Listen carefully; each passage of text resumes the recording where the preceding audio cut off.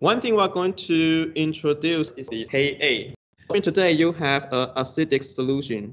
Either it's a strong acid or weak acid.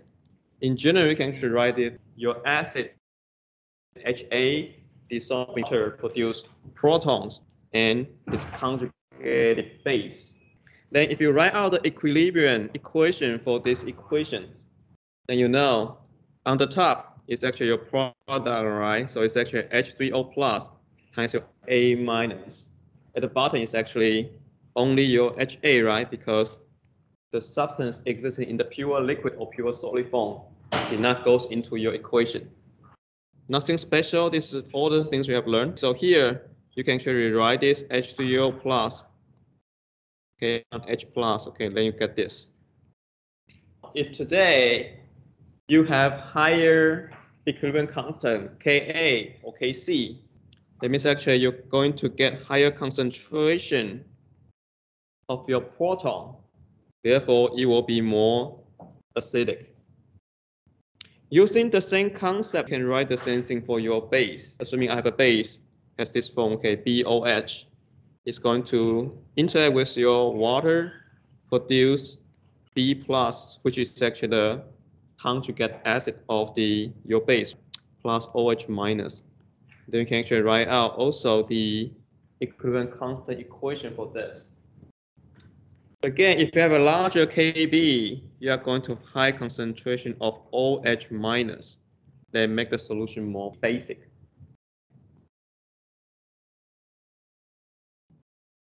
In other words, the Ka and Kb is an indication to tell you the relative strength of your acid and base.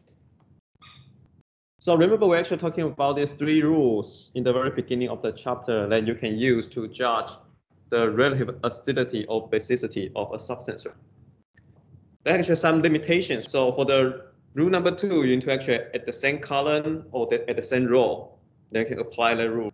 But if they are not on the same column or on the same row, the easiest way is actually look at the Ka. The larger the Ka, the stronger acid. The larger the Kb, the stronger base it will be. So this is actually another way to actually tell the relative acidity or basicity of a solution. This is actually a Ka table of many different substances, which you can find the things in your textbook. If you look at Ka, you will see some of them actually have high numbers. Some of them actually did not actually have any numbers. So it pretty much cut right here. Things you see below all the way to here, right above your water. You can see the Ka is actually range from 1 to 10 to the negative 13. So all these things is weak acid.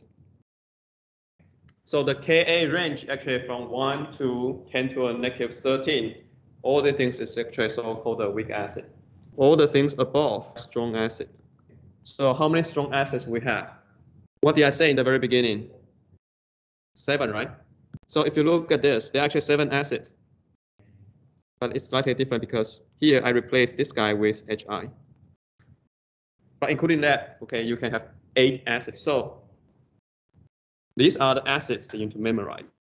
Here you can see that the Ka goes from 1 to 10 to a negative 13. So on the top is actually a stronger, right? At the bottom is actually weak acid.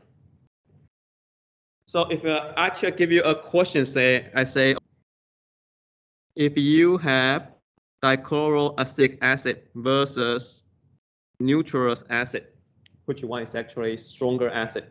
And I give you the Ka values. Okay, you will need to actually make a judgment. Okay, the one with larger Ka value will be the stronger acid. Those will be one type of question I got asked in your homework. So once you know the Ka, you can of course also calculate the pKa. So every time we know if you put a lowercase p in front of some symbols, what it really means actually you take negative log of that, right? So let's actually negative log of Ka will give you the pKa. So you can see in the strong acid region, okay, if you see a pKa is actually negative, means actually it's actually super strong acid. Water Ka is actually 10 to the negative 14, right? Or equals to just 14. Okay, so this is actually a special case that you also need to actually memorize this. To summarize this slide, two things. First, you need to memorize this table.